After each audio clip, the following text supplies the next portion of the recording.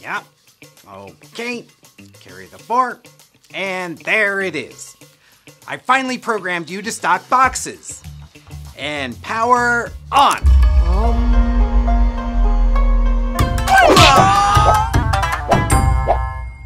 Traditional industrial robots require complex user interfaces for selecting programs, jogging axes, and teaching positions.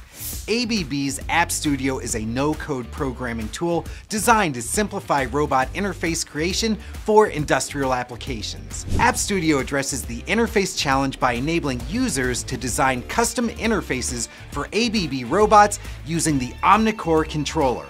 Coming up, we'll dive into this cutting-edge app and how it could make the life of an engineer much easier. But first, let's check out our premier product spotlight, sponsored by Mouser Electronics. The Advantech EKI-2728 is a gigabit Ethernet switch with a 12 to 48 volts DC redundant power input. It features power polarity reverse protection and an overload current fuse for reliability. Each port has dual LEDs for link status, speed, and collision monitoring. A built-in relay output triggers an event alarm during power failures with an LED indicator for quick troubleshooting. Housed in a compact IP30 rated metal enclosure, the Advantech EKI-2728 is designed for durability in industrial environments. To learn more, head over to Mouser.com today or click the link in the description below. Staying educated in control automation builds roads of opportunity. That's why we present David's Corner. Thanks, Andy. Understanding how networking works for computers is a little intimidating to a lot of control engineers where they're used to field device wiring, and especially since there's a few different ways that these networks can be connected. So let me explain a couple of them and explain why one of them is really important for redundancy and reliability in systems.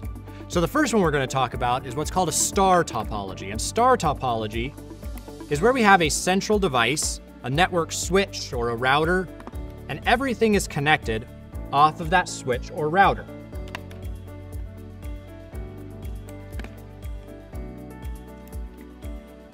And each one of these devices has a connection back to the central controller or to any other system, say a server or a cloud system. And as we connect each one of our devices, it would come online and communicate through that network switch.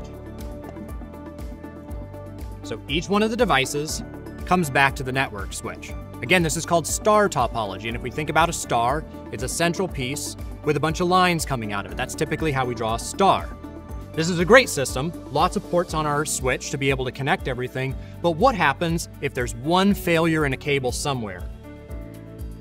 One wire comes loose, and all of a sudden we've lost a part of our critical control system. That's not great for redundancy, so let's look at another type of topology. The other type of topology is what we call ring. Now, ring topology is very important in the control and the remote I/O system because if anything is to lose communication, we certainly hope it's not our controller. So as before, we have one connection from the switch to our controller, and then we have a connection from the controller to the remote I/O devices. And very often these remote I/O devices, just like this one, will have 2 Ethernet ports. You can buy controllers with 1 Ethernet port or 2, and this is one of the benefits of 2 connections. Now from this second connection, we can return back to the original network switch. So our signal comes out from the switch to the controller, to all the other devices, and then returns back to the network in a big loop. That's why they call it ring. Now let's see what happens if one of these cables gets disconnected, jostled, broken, and we lose the signal. But it's okay because we still have a route that's connecting all of our devices together, giving us that extra protection and redundancy. Now on the downside of that, we used an extra set of connections on our original switch, but the larger our system gets, we connect more and more devices, and we find that we're actually using fewer network connections on our switch. So that's the difference between ring and star. Star is a much more typical network where everything is connected back to a central point, easy for organization and finding all of our signals, but it's not so great for reliability, where if we lose one signal, this ring level topology allows us redundancy, and if a wire breaks, we still have a solid connection route between all of our devices. We can find that broken cable, and we can repair that or replace that broken cable without losing our entire network. Andy, back to you. Thank you, David. AppStudio is a really cool and smart app. It features an intuitive drag and drop interface, eliminating the need for coding knowledge. Users can access a cloud-based library of pre-configured interfaces which can be deployed within minutes. Additionally, the software allows remote access from tablets and smartphones, enhancing maintenance, debugging, and support capabilities. Advanced users can further customize interfaces using JavaScript for greater flexibility.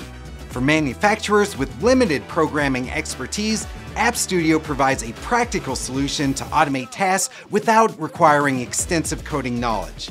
But what's really helpful is by making industrial robotics more accessible, ABB empowers smaller manufacturers and integrators to implement high-performance automation without the complexities of traditional programming.